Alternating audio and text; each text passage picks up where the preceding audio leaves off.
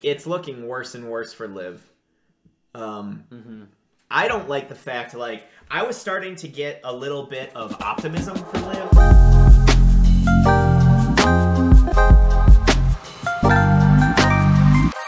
Bit more optimistic for her when she was like, oh, this dude's actually, like, when he touches me, I don't feel good anymore. Like, I feel like he's a creep. I know, like she was starting to dislike him and coming around, but now, like, there's a part of me that's almost worried that not only is she going to turn into this god, but that she's going to be somehow romantically linked to the prince, the Omnichrome. She does prince have kind of a weird infatuation with him.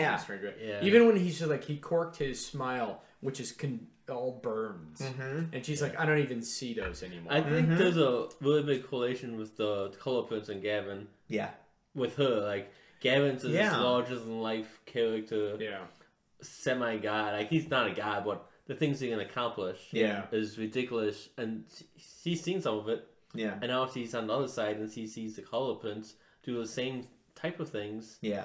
And she has that infatuation. He treats her like an adult, her opinion matters. Yeah. I mean, he definitely has, like, a lot of the qualities that people would find attractive. You know, people like skill and power and, stuff like that. He shows a lot of qualities with Gavin, I think. Dude, I hated that. I mean, I love the scene.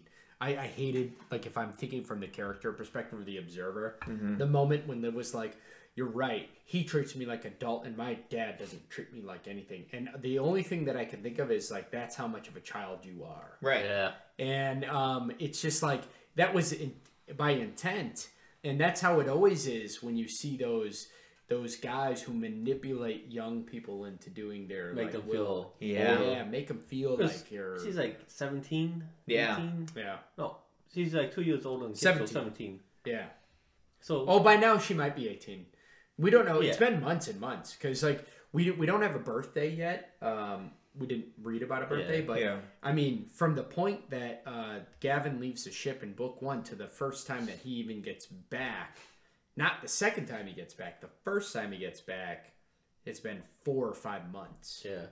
So you're looking at least a half a year. Yeah. And, like, when you're 18, 17, you feel like an adult. Yeah. Because you have freedom to do stuff you never had before. Yeah. And then it's just, you're just not quite there yet. Yeah. Yeah, it's, I mean, the strange thing is that I think society generally has two things that are conflicting but correct. One is that 18-year-olds aren't adults, and, like, I feel like society both treats young adults younger than they should treat them, but also doesn't realize that they're still too young to do anything. Yeah. It's like they're conflicting, but it's like I don't know, it's super weird because, like, you think back, like, in places with, like, real hardships, like times or places with real hardships, kids can be very adult-like, and they grow up super quick and they can mature super quick.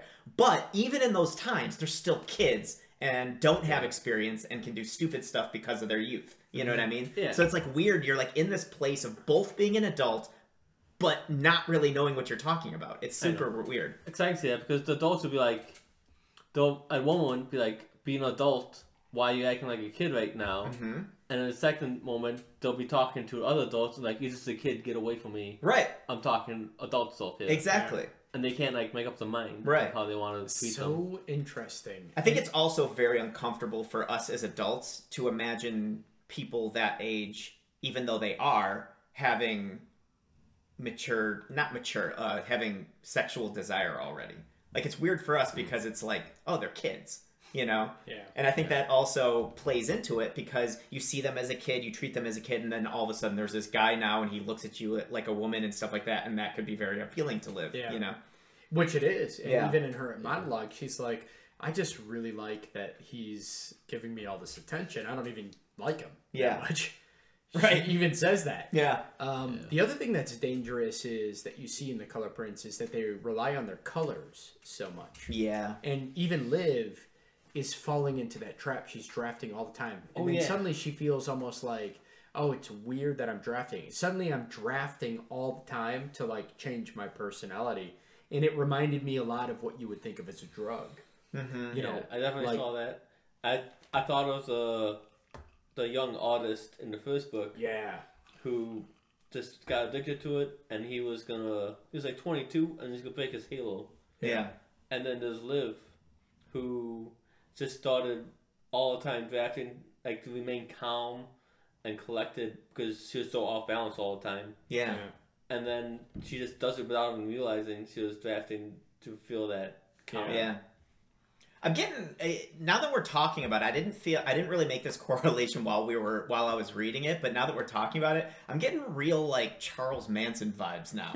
Oh, from that guy? Yeah. Yeah. Because it's totally. Like, you know, he's all like, you know, man, why should they have control over our bodies, man? You know, it's like, let us free we love. Have the choice. You know, it's like this, by the way, the choice means that I have control. Yeah. It's like this free love, free thinking hippie, but psychopath. Yeah.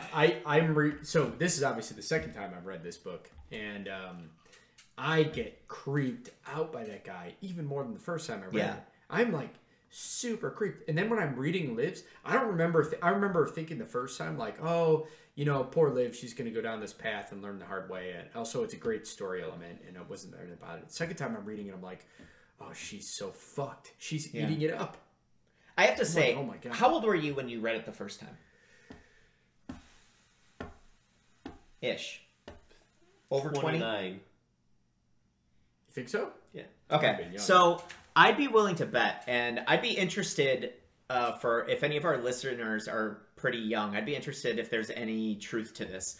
But I'm curious if younger, more or less experienced people actually are quite enticed by the Colored Prince's stance on things.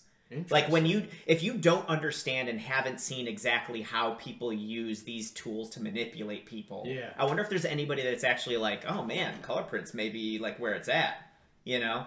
I mean, he may end up being, I have no idea, but to me, it just reeks of manipulation and power grabbing. It reeks of it. Yeah. Actually, the one thing that was really interesting, I remember the first time I was reading it, I was like, oh man, Kip's got it right. And then Liv's going through this whole thing, and I'm like, well, maybe he's not quite as wrong as... I mean, maybe Kip's the extreme and Liv's the extreme, and there's just two extremes. I'm reading it again, and I'm like, holy shit, Kip got it exactly right. Mm-hmm. And he immediately goes, how can Liv even believe this bullshit coming out of this guy's mouth? Yeah. And it wasn't even that Kip might be right on some of the other things. He might be wrong on some of the other things. Color Prince might be right. But Kip senses innately all of the manipulations that this guy uses. So like I said last episode, I think it's almost impossible to entice and manipulate people with all lies. Yep. Like everything you have to have something in there that people are like, I